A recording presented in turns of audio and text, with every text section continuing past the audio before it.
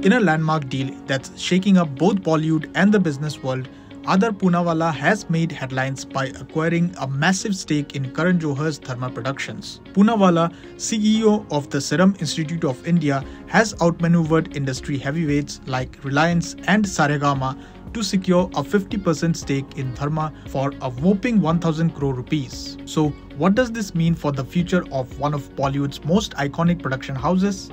Let's break it down.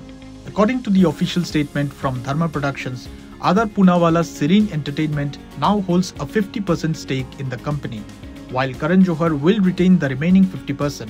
This is more than just a business transaction.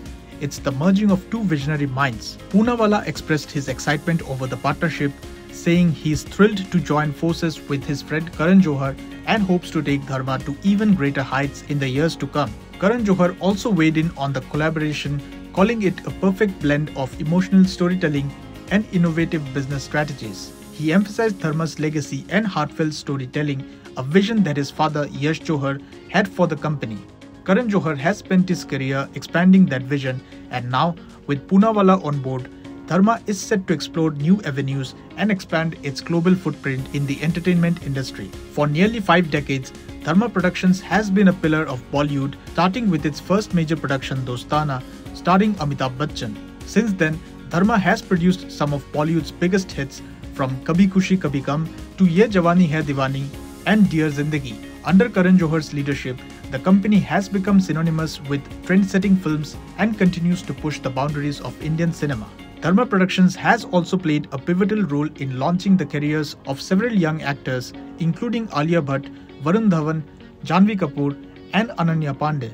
These stars, all from prominent Bollywood families, have become household names, thanks in part to Dharma's blockbuster films.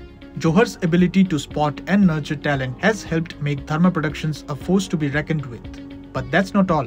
In 2018, Karan Johar launched Dharmatic Entertainment to tap into the booming OTT market.